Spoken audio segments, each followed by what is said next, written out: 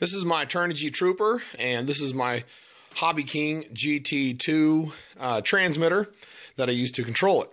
One thing I did to this transmitter is I made it so that when you turn this on, there's a little screen down here that tells you how much voltage is left in the batteries. This is really nice because you can actually get a voltage reading instead of just having to rely on the little green light blinking. So what I'm doing in this video is, instead of showing you a video of actually doing this, I'm going to show you pictures I took while I was doing it so that you can add one of these to yours. You're going to need one of these LCD screens, and it looks like this. And what I did was I just cut a hole into this, and I'll show you all the pictures on how I did it. And it's just hooked up so that when the battery turns on, the LED screen turns on. And when I turn the battery off, it goes off too. I didn't want this on all the time because I don't want to drain the battery while I'm not using it. Anyway, I'll show you the pictures. First thing you want to do is take apart your transmitter. There's just a few screws that hold it all together, and once you have those apart, it looks kind of like this. This is the bottom of the board that we're going to be soldering to.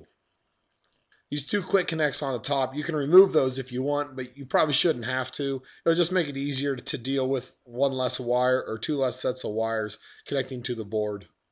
This is the bottom of the board that we're going to be soldering to, and the 2 points we're going to be connecting to are here, which is the ground, and over here, which is the positive.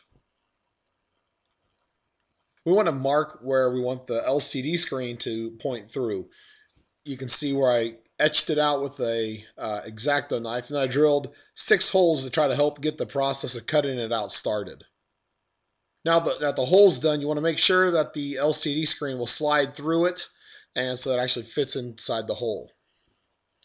Once you know that it fits inside the hole, the next part is to solder on the wires. On this picture, you can see the ground wires and the positive wires are now connected.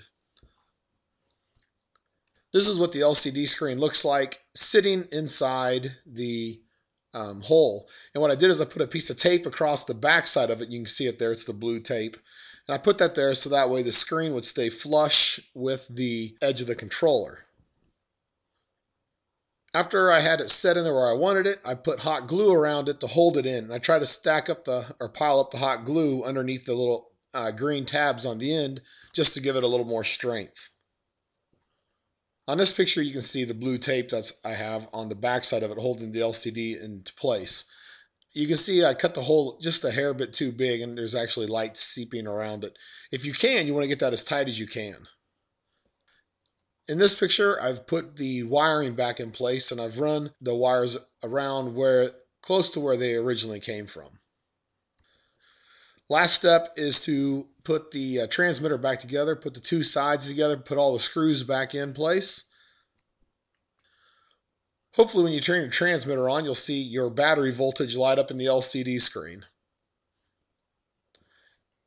This picture shows how much extra I cut on either side of the LCD screen. Hopefully when you're doing yours, you can do a little better job than I did, and yours will be a little tighter. But when you're looking at it in the dark, and when you, when it's not in direct light, it's real hard to see that extra light, extra space around there, and it looks really sharp. Here you can tell I have my thumb resting on the little edge, and you can still see the screen just fine. So thanks for watching, and just make sure you decide where you want to put it before you start cutting. I was going to put it up here on top because I thought it'd be a little easier to see it, but then I got to looking and I think it was going to be too complex. Anyway, I like it down here just as well, and you can put it anywhere you want as long as you hook it up correctly. Anyway, thanks again for watching. If you have any questions, leave them in the comments and I'll try to answer them as best I can. Thanks.